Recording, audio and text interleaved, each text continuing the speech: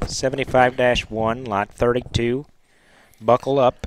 Back on the Unashamed, back on that cool King line, the 27 liter. This one's a little bigger on pounds. Again, you figure out where you need to be there. This one just looks goof-proof. I mean, she's just a good pig. She's got a good look out of her front end, a good skull. She's the right length of body. She's got there's a lot of hog there, but she's very safe and very sound, very correct.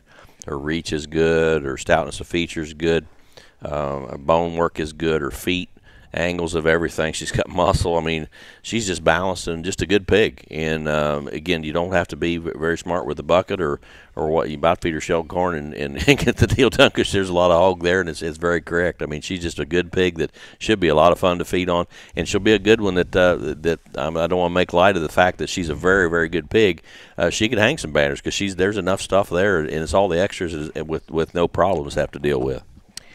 Yeah, there's one problem with her today. We haven't got her dark enough for you.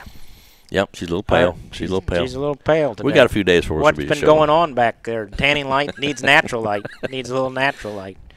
But put a little bit more darkness on that one. She's stellar. Yeah. She's neat. Stellar. 75-1, lot 32, buckle up, gilt.